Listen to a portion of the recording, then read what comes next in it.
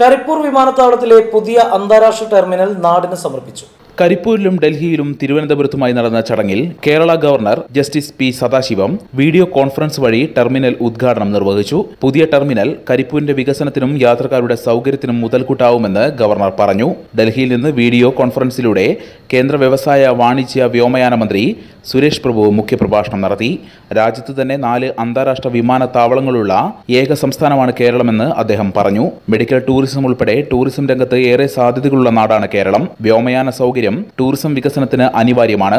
രാജ്യത്ത് ഏറ്റവുമധികം പ്രവാസികളുള്ള സംസ്ഥാനമാണ് കേരളമെന്നും വിമാനത്താവളങ്ങളുടെ വികസനം ഇവർക്കെല്ലാം ഏറെ അനുഗ്രഹമാണെന്നും മന്ത്രി കൂട്ടിച്ചേർത്തു. കരിപ്പൂരിന്റെ വികസന പൂർത്തീകരണത്തിന് എല്ലാവരും സഹകരിക്കണമെന്ന് സംസ്ഥാന ഉന്നത വിദ്യാഭ്യാസ വകുപ്പ് മന്ത്രി കെ.ടി. ജലീൽ പറഞ്ഞു.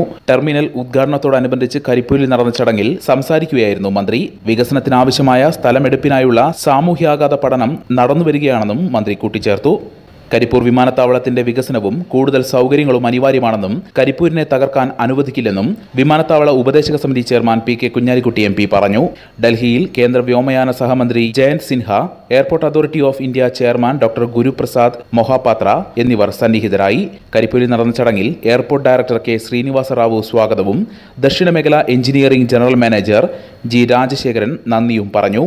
PV. Abdul Wahab MP., TV. Ibrahim MLA., P. Abdul Hameed master MLA., Kondotty block panchayat president മണ്ണറോട്ട് Fathima, ഹജ്ജ് committee chairman P. Muhammad Faizy തുടങ്ങിയവർ പങ്കെടുത്തു.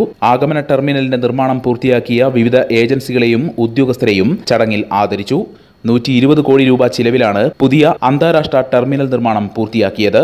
1500 പേർക്ക് ഒരേ സമയം ഉപയോഗിക്കാവുന്ന തരത്തിൽ ഏഷ്യയിലെ തന്നെ ഏറ്റവും നീളം കൂടിയ ഈ പുതിയ ടെർമിനലിൽ 5 അത്യാധുനിക എയറോ ബ്രിഡ്ജുകൾ, 3 എസ്കലേറ്ററുകൾ, നീളം കൂടിയ 3 കൺവെയർ ബെൽറ്റുകൾ എന്നിവ സജ്ജമാക്കിയിട്ടുണ്ട്.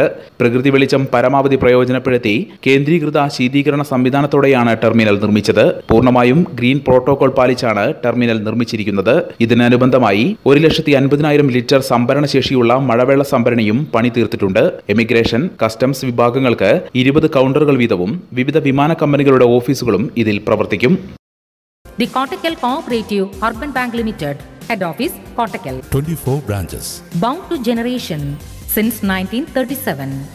Seenat Silks and Sarees, Metro Plaza, Thiru Road, Kottakkal.